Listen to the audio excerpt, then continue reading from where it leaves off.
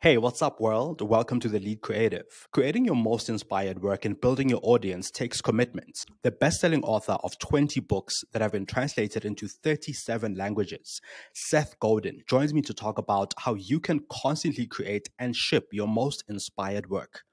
You may be familiar with some of his books, including Purple Cow, Poke the Box, The Dip, Linchpin, and his latest work, The Practice, which we talk about in this episode.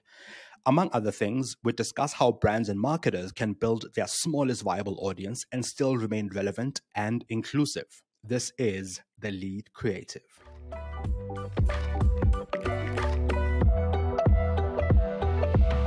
Seth, when we last spoke in 2010, you just launched your latest book at the time, which was Linchpin. And one of the things I got away from that book was the ability to face resistance and, in spite of fear, to create my work and build on it. Fast forward about 12 years, you've recently released your latest book called The Practice. How do these two books complement each other, and how does The Practice take the idea of shipping your work forward? First, it's so great to see you again. 12 years is like 400 years in modern days. I hope that you and yours have been well. What a ride it's been all around the world. And it has been. It's been a crazy one. What a miracle. And yeah, thanks for making the time. I mean, we're 15,000 miles apart, whatever it is, 10,000 miles. And it's like we're here. So even though the world is crazy, there are miracles everywhere we look. This is true. With that said, Linchpin was about me exploring art and gifts and leadership. And what it did was outline a possibility for the future, which is here now, for individuals to make a difference. But what it didn't address is how we feel inside when we're doing that work.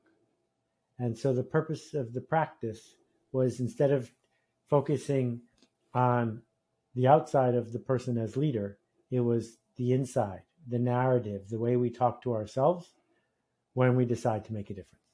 Okay.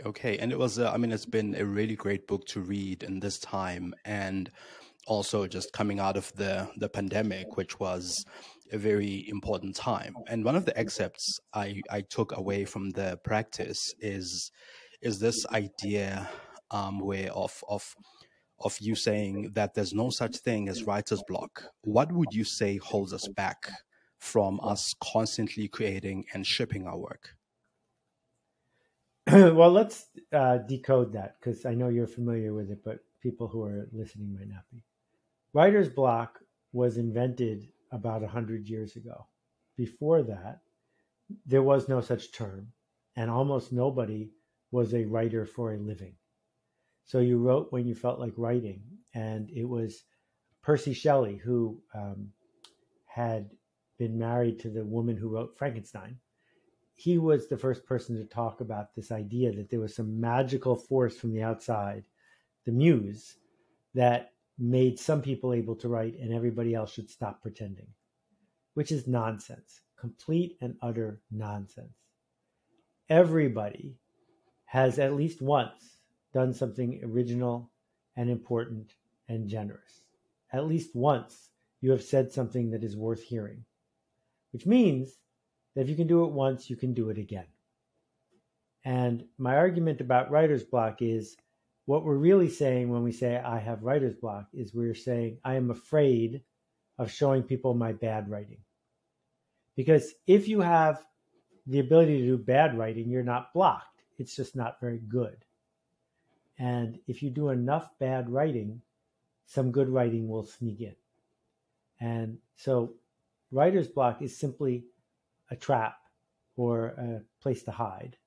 And what we really need to do is understand that our grandparents, when they did work, they had to dig a ditch. They had to lift a heavy object. When we do work, we have to do something that is emotionally difficult, not physically difficult.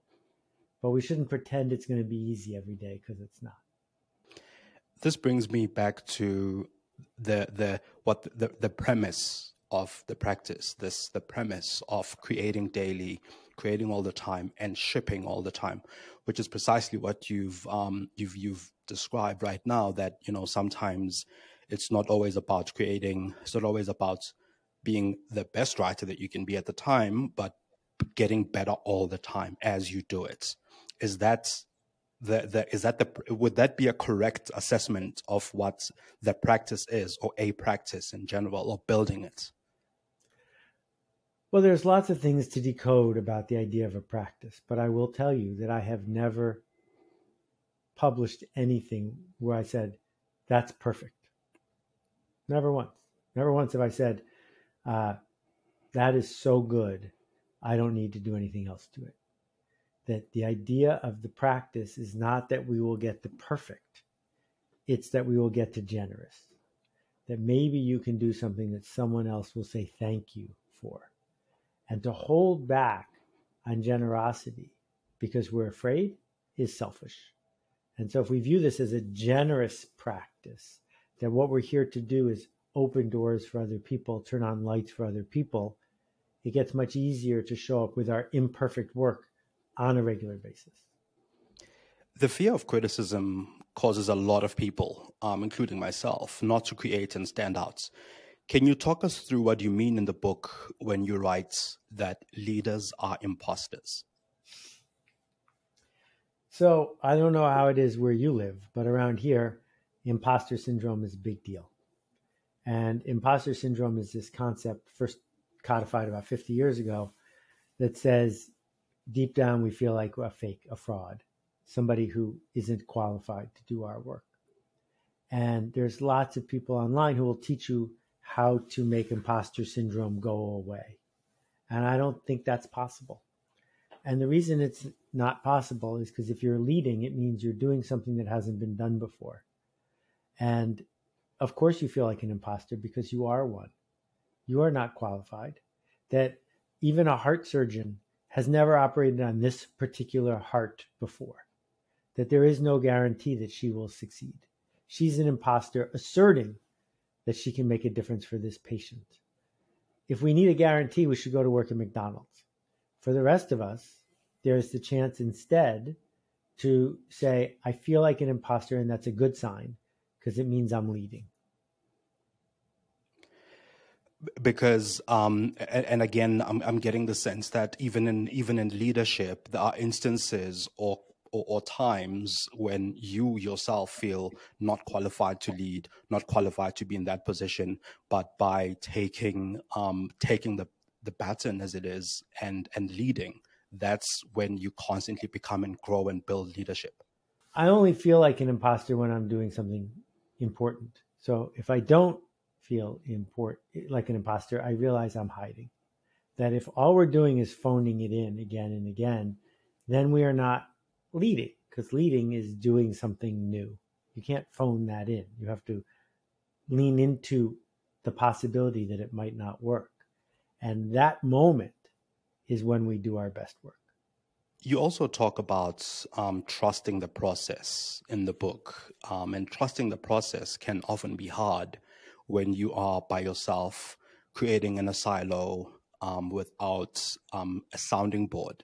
How does one create and stick with a process that they are building and developing? So you shouldn't steal your content. You shouldn't steal your creative work, but you should steal your process. You should find a process that has worked for other people, that has been proven to work. Steve Pressfield has a great one. Isaac Asimov had a great one. You put your butt in the seat for 6 hours a day. If you put your butt in the seat for 6 hours a day and type something, sooner or later, you will write something worth reading. There are many other processes that are available. Go find a process that has worked for other people. Then when it means to trust the process, it's not that there's a guarantee it's going to work. It simply means you picked something that is more likely to work than not having a process. And if we lean into the process and consistently embrace the process, we're probably going to get to where we're going. If you want to run a marathon, you don't say, I'll wait till I'm in the mood, and then you try to run 26 miles. If you want to run a marathon, you say, how have other people trained for this? Because if I train the way they trained, I'm probably going to be able to run a marathon. Over the years, you've written nearly 9,000 posts on your blog. You collaborate with other creators from across the globe and marketers from across the world as well. How would you describe your process? Because again, when you create so much and so many times, you must have a process that works. You definitely have a process that works, and you've proven your process time and time again. First of all, has it changed over the years, and how would you describe it? Yes, it has changed. And there are different parts of my process. I think every successful creator has more than one process. So I have a process for my blog. And the process is I decided 20 years ago that there was going to be a blog post tomorrow from me. I only made that decision once. Once I've already decided, I now have to keep a promise. Knowing that there's going to be a blog post every day makes me think differently during the day because I know there's going to be a blog post tomorrow. Not because I feel like it, but because it's tomorrow. Not because it's perfect, but because it's tomorrow. So that's my most visible process. In terms of a process for how I find something to think about, talk about, write a book about, it's, do I see something in the world that I don't understand? Something that is clearly there that doesn't lend itself to an easy explanation. If it exists, I need to explain it. First, I explain it to myself. And then if I think other people would like to hear the explanation, I explain it to them. And I do that all day, every day. So, what I get reading your books year on year when they launch and read your blog alongside the books is that sometimes the ideas that you've been writing about for that year or that 2 year period are different from ultimately the idea that comes out in a book. So, I mean, and also you run courses. So I'm imagining that there are many creative ideas that you nurture at a given time, that you nurture and build on at any given time. How do you know when an idea is worth pursuing and nurturing? And when do you know when it's not worth chasing up anymore? I have no idea. I'm terrible at it. And not only am I terrible at it, but the people who I rely on are even worse. So 2 of my most successful books are Purple Cow and The Dip. And my publisher didn't want to publish either one of them. And he's the best there is. And he said, nah, I'll do this because you want me to, but I really want the next one. And so nobody knows. Nobody knows. And I'm lucky enough that I get up to bat a lot of times. And it's easier than ever to get up to bat. That's an American baseball expression, but you can look it up. The idea that you don't have to pay a very high price to put ideas into the world, that's pretty new. And I think we should take advantage of it. In your workshops and in the work that you do with various creators from across the globe and with people, who read your books and you interact and engage with through your talks as well, what do you find is the biggest hindrance to launching and creating a new idea, both in the workplace and outside? I think it depends on who it is. I am well aware of how much privilege I have being from the United States, being born the way I was born in the year that I was born. And so I can't imagine what it's like to not get the benefit of the doubt and not have certain resources. But if we set that aside for a minute, I would say by far in both places, the biggest impediment is the story we tell ourselves. That if there's anybody in your company who's been able to lead, then clearly it's not an internal politics problem. It's they decided to and you did it. And if you live in a place where anybody has ever written a blog post or a book or made a YouTube video or hosted a generous podcast like this and you haven't, well, it's not the system because someone else did it. So what is the story we are telling ourselves that we use to talk ourselves out of generous leadership? We have to work on that story. In certain instances, it becomes really difficult and complex to first of all sell ideas in the workplace, new ones that may change a market in an industry. And part of it is, of course, sticking to, I suppose, a practice and this idea of constantly being the one who agitates for ideas and constantly being a person who comes up with these new ideas, how would you, what would advice would you have for a creator in the workplace for them to agitate and constantly agitate for new ideas and don't give up, even even in the midst of resistance? Yeah, I think in the workplace, the secret is generosity. If you give away credit and you take responsibility, it's so much easier to get an idea to move forward. If other people take the credit, if you take the blame, it's more likely people will try it. And if you develop a track record as being that kind of person, they'll ask you for more. Many of the people who are agitating for ideas in the workplace constantly are saying, I want you to change everything. I don't want to take any responsibility, and I want to make sure I get credit.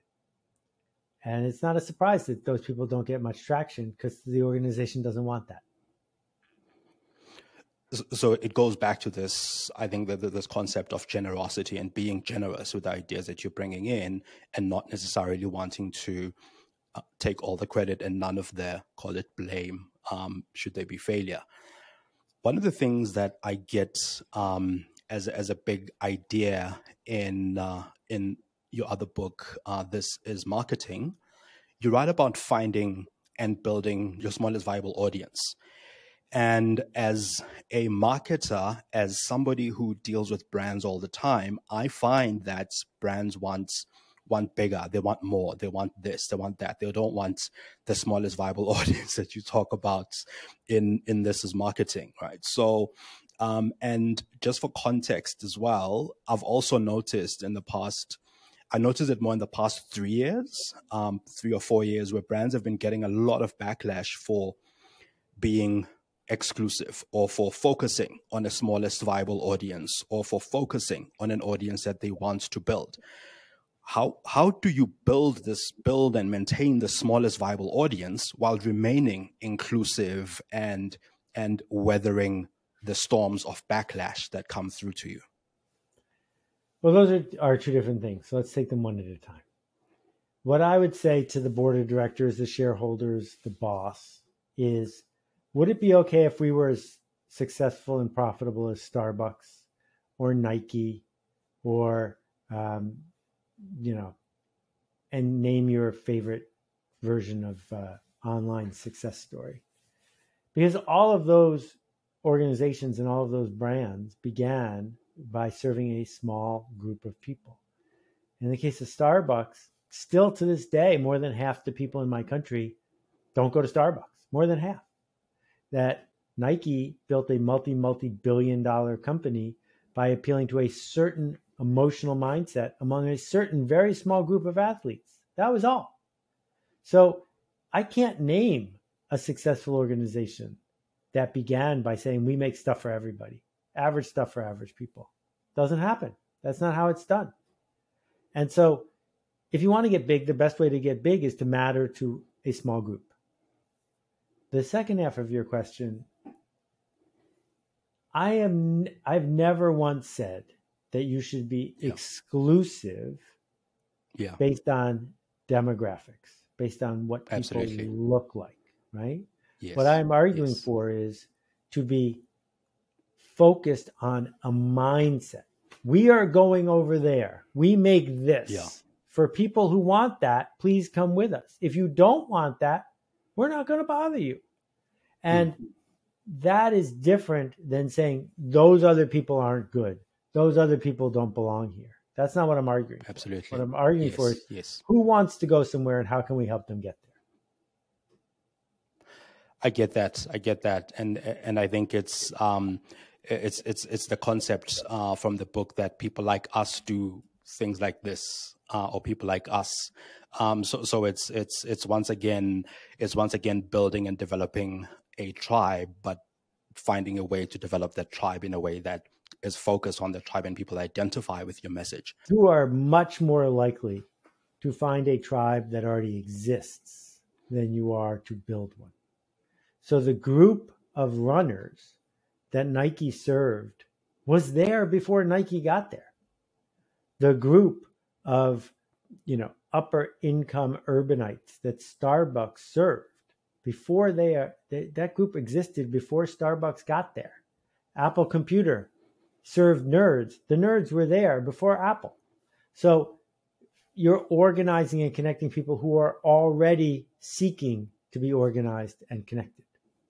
So the tribe already exists. You do a lot more work in organizing that tribe and enabling those people to connect through your message, through your brand and products. Correct. That's exactly right. So one of the other things that is that's happening quite a lot in the spaces that I interact and engage in, and a lot of my peers are also seeing similar things. And one of these things, especially in B2B brands, because I want to talk about B2B brands versus consumer brands and the idea of building this this tribe. Can B2B brands humanize themselves in their messaging while remaining relevant? I ask this question off the back of the fact that a lot of the time when a B2B brand wants to market itself to other businesses, it tends to want to communicate its message about a business or about business in general, rather than consumer-facing brands that have that emotive side, that have that human side. How do B2B brands humanize themselves a bit more than they currently are when communicating with other businesses that they're marketing themselves to? This is a great question. I'm not sure I want to use the word humanize. Why would any business, a person in a business, buy something that's marketed in a B2B way? And the only reason is so they can tell their boss that unless you're buying what you bought last time or getting it cheaper, you have to tell your boss something to justify what you did. What will I tell my boss? So when people switched to Slack to have a conversation, creating a multi-billion-dollar B2B brand, Slack wasn't a human brand, but Slack gave humans a story to tell their boss. And that is the secret that unlocks the success of any B2B brand. What will I tell my boss? I'm also seeing that some of those brands particularly tend to shy away from showing a face or from having a face for the business. I'm not, again, I suppose, the only way that I can think to put that is this humanization or having a human, as the positioning, or at least positioning your business in the marketplace. How do those brands who have traditionally not done that start thinking of ways to position themselves that way? Yeah, I'm just not sure that is a reliable way forward.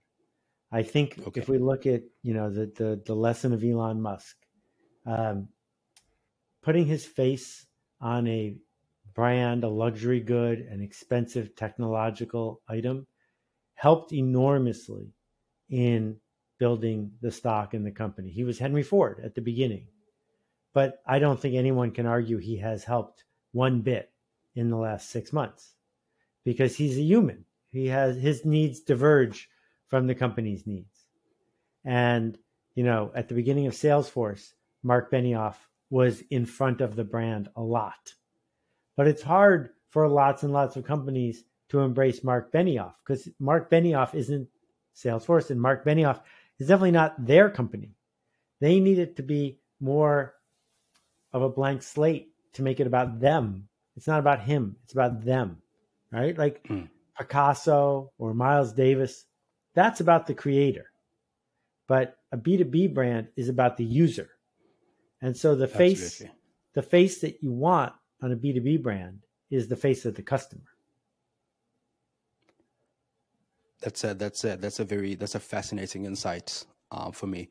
Are there any strategies that have come up or that you've kind of stumbled upon to win client trust in ways that prove that less or a small viable audience is better than more. It's better than numbers, because one of the things, again, one of the challenges that we find being, I suppose, on the agency side or on the creative side, talking to brands, is that brands and brand owners have always been taught that, reach millions. What are some strategies to convince them otherwise?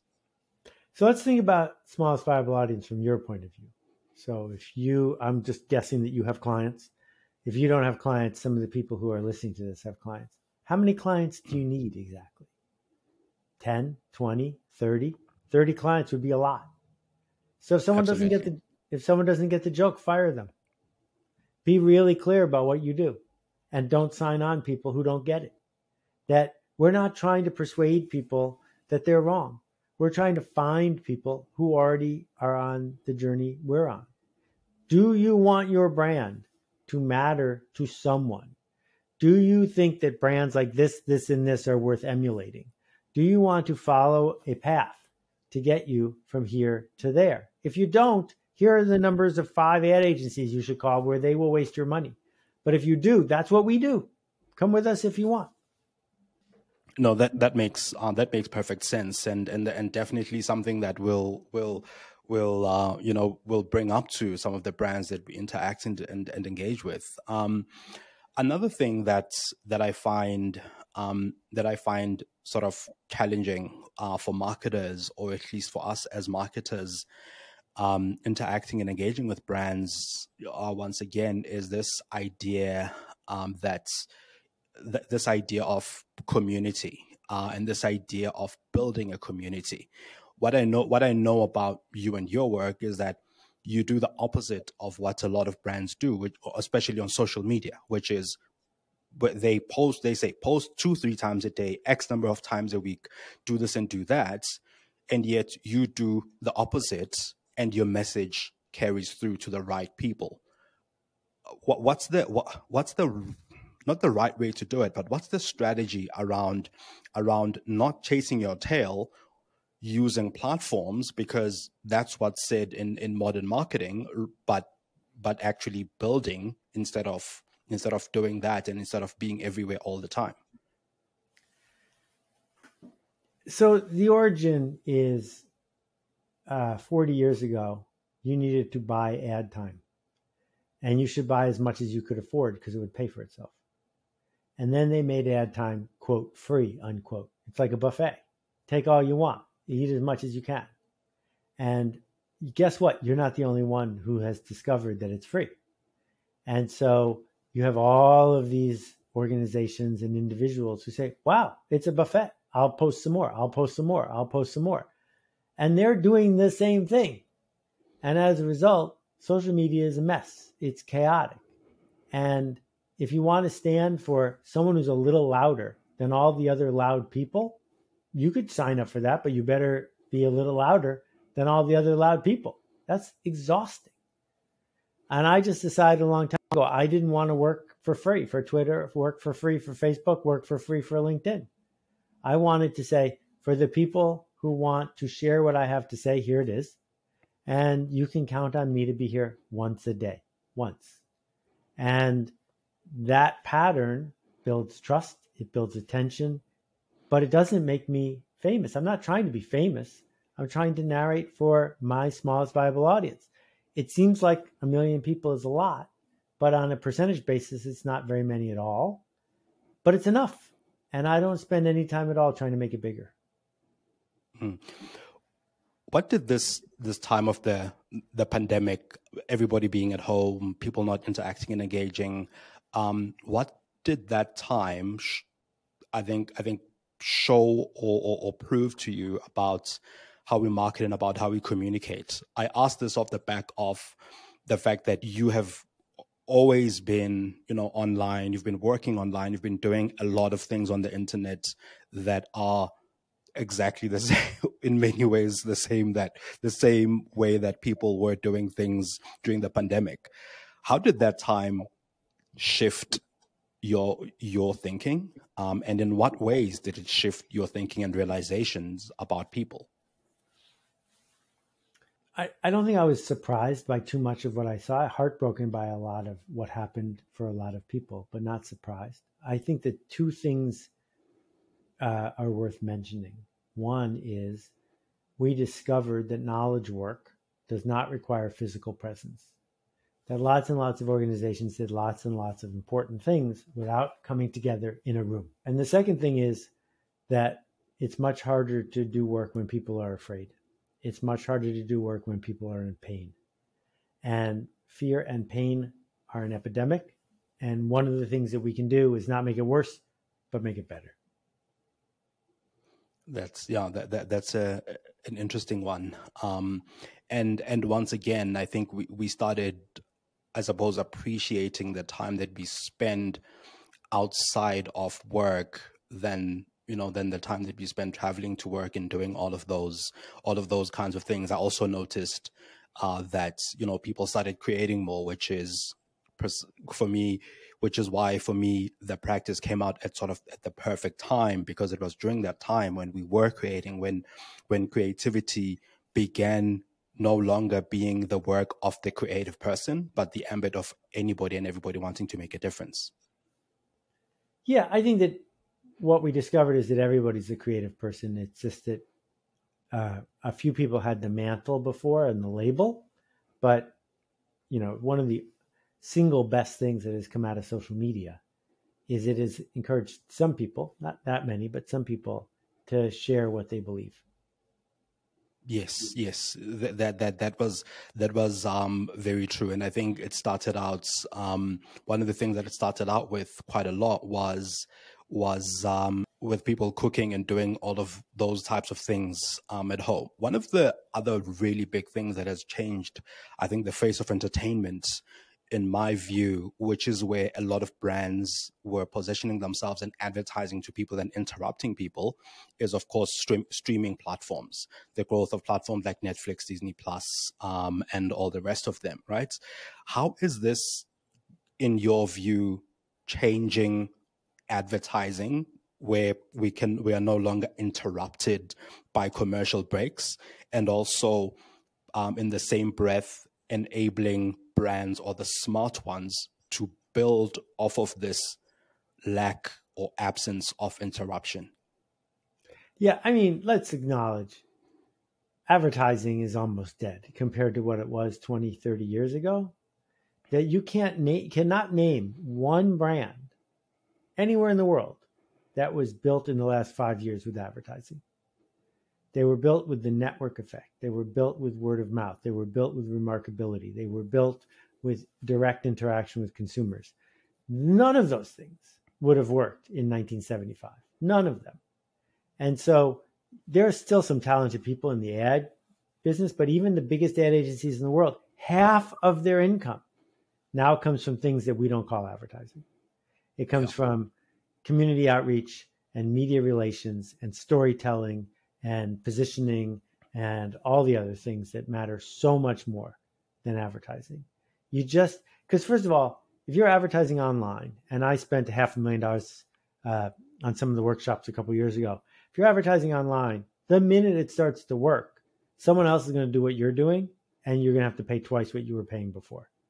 It doesn't work like it used to.